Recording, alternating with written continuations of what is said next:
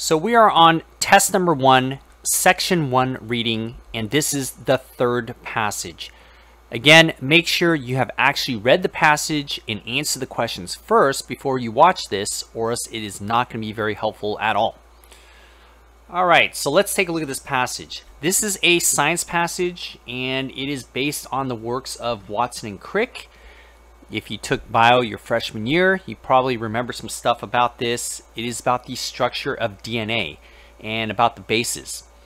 All right, so let's take a look at this passage. The first paragraph gets right into it about the chemical formula of deoxyribonucleic acid.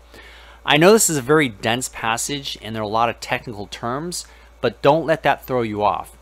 What you want to do is try to focus in on kind of the key points. And there's really very little being said here. The main part of it is really focused on the structure of DNA. So again, it talks about how DNA is a very long chain.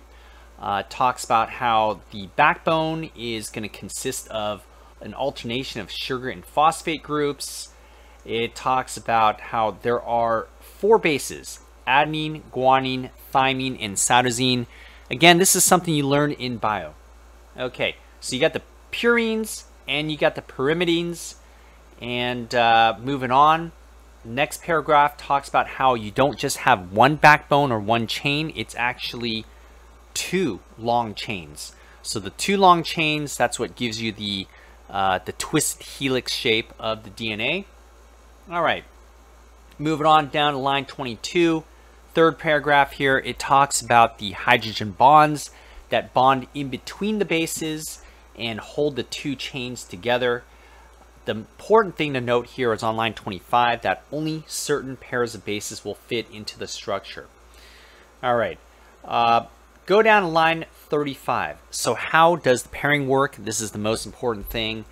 Adenine pairs with thymine and guanine pairs with cytosine. Again, you probably remember this from bio. This is a very important fact. Line 40 talks about how any sequence of the pairs of bases can fit into the structure. So even though the pairing is very specific, the sequence of the bases can be different. And it really depends on the sequence. And this is what on line 45 is going to determine the genetic information.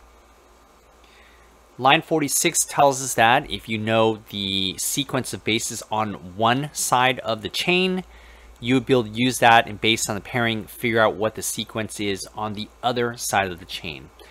Line 50 and 51 kind of talks about how this is how DNA probably duplicates itself. Moving on to the table here, this is the base composition of DNA. Taking a look at this table, what stands out as being kind of an interesting fact? Well, it is not the fact that the percentages of all 4 are the same. Okay, that is only kind of right for the maize. Maize, by the way, is corn. But if you look at the other organisms, they are different in their percentages. All right, so again, going back here, based on the pairing, adenine with thymine, guanine and cytosine, you'll see that the adenine and thymine percentages are about the same. So you got 26.8, 33.2, 28.0.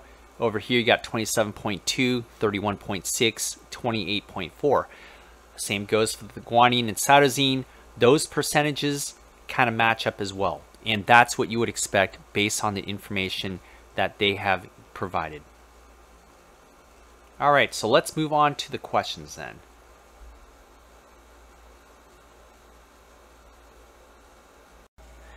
If you find this tutorial and walkthrough to be helpful, be sure to like and subscribe. Also, you can check out my website at www.solutionsbayarea.com.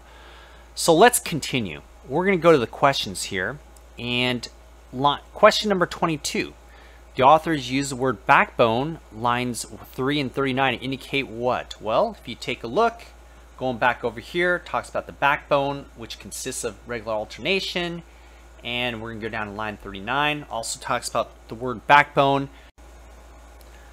The reason why they use the word backbone is that it is the main structure of the DNA. Be very careful. A lot of people choose choice C, which is wrong. a chain in a DNA molecule consists entirely of phosphate and groups or of sugars? That is not the point. We're going to move on to question number 23. Student claims that the bases pair up randomly with each other. Well, as we well know, they do not pair up randomly. Looking back at the passage, going at 27 to 29, it talks about how one member of a pair must be a purine and the other is a pyrimidine in order to bridge the gap. So that is going to be D. Number 24. What do the authors claim to be a feature of biological interest on 12-19? So going back here, the biological interest is that it consists not of one chain but of two. So that is the most important thing. So that's going to be D. Question 25. Why do they include the information about the X-ray evidence and the density? Looking back here, we've got on line 18, 19, they talk about density here and the X-ray evidence, which suggests that there are two chains that form the DNA. So that is going to be choice C. Moving on to 26. If a pair consists of two purines, there would not be enough room for it. 29 and 30, let's take a look. Right there. So, why would two purines not fit? Purines would be larger than a pair consisting of a purine and a pyrimidine. Moving on to number 27. Exact, specific, complement. Why does the author use those words on 47 to 49? So taking a look here at 47, 49, we've got if the exact, the actual order of the bases on one of the pair of chains were given, one could write down the exact order of the bases on the other. Again, that's just to show that the pairing is very, very specific. So the answer is going to be D. 28. Based on a table, what gives the correct percentages of the purines in yeast DNA? If you go back to the passage, the purines are adenine and guanine. The pyrimidines are thymine and cytosine. So they're talking about the purines of yeast DNA. Looking at this table right here, we're looking at the adenine and the guanine. So we're looking at 31.3 and 18.7. That is going to get you choice C right here. Moving on, number 29. Do the data and tables support the author's proposed pairing of bases in DNA? All right, well, if you look at this, again, adenine and thymine percentage is about the same, guanine and cytosine percentage is about the same, and that's exactly what they're talking about here, where they said that the pairing is very specific, adenine with thymine, guanine with cytosine, so the answer is going to be yes, it is A. All right, question number 30. According to the table, which of the following pairs in sea urchin DNA provides evidence in support of the answer to the previous question? So we're going to look at the sea urchin here. And again, the only things that match up to the 32.8, 32.1, or the 17.7 and the 17.3. So that is going to be right there. So those match up. You're looking at an answer of A. 31, based on table, is the percentage of adenine in each organism's DNA the same or does it vary? Well, obviously, you look at the adenine percentages, it's all different, okay? So looking at the different choices here, it is going to be D. It definitely varies.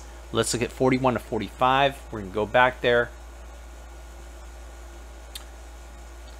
Talks about how there are different permutations that are possible of the bases, and that the sequence of the bases is what carries the genetic information. So obviously every organism is going to have a different sequence of bases because the genetic code is different.